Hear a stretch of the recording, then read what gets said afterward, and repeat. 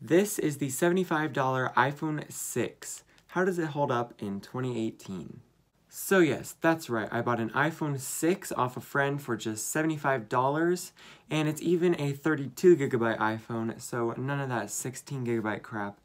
And as you can see, the screen is a little bit cracked, but I still think I got a bargain on this phone because there is people that would still pay $100 to $150 even for a 32GB iPhone 6, even with the screen cracked. So there is that $75 price tag, but it gets even better than that because I found out by checking on Apple support that this phone was just purchased on December 31st, 2017, meaning that it is still under warranty, and I can get this screen fixed for just $29. Now, when I first got the iPhone 6, it was running iOS 11.2.1, and as you can see, I have updated it to iOS 12, and I have to say, I am very impressed with the work Apple has done here. For an over 4-year-old phone on its 5th major operating system, it certainly holds its own very well here. You're not going to be getting revolutionary performance by any means here, but for a phone of this age on the latest OS, it is certainly very good, and so good in fact that I would even use this as a daily driver today instead of my iPhone 10. One thing I have really enjoyed about the iPhone 6 is Touch ID.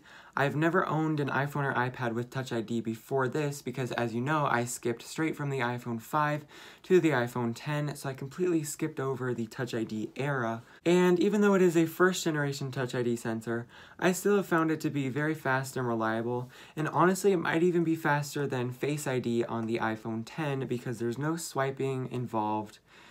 And it is definitely more reliable. I have not had to enter my passcode nearly as often, and even though it's not as secure, it's definitely overall a better experience. Another thing about this phone is that it is the first iPhone to feature Apple Pay, and I have actually used this feature on this phone. I used it the other day to buy a pot pie, and it worked very well. Also, for what it's worth, this is the first iPhone to feature a barometer sensor, so if we go into the Compass app, you'll see that we get the altitude right down there.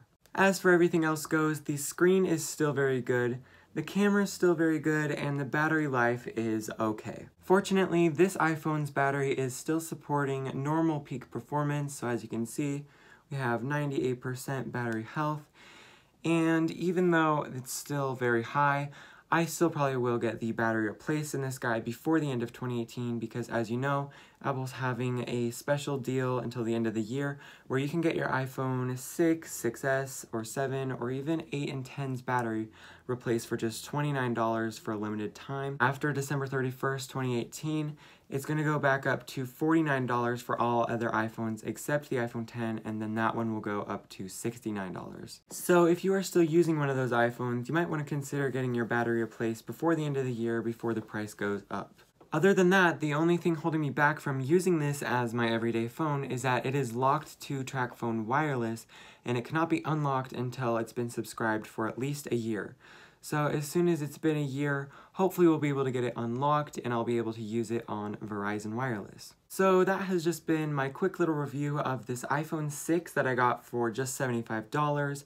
I've really been wanting a space gray iPhone 6 for the longest time. I just think it's the perfect size and everything, and now it is finally here.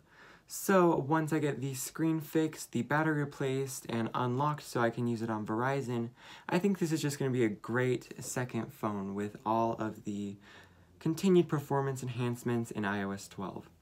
So thank you guys so much for watching this video. Don't forget to leave a like if you did like it, and I will see you guys again in the next video. Peace.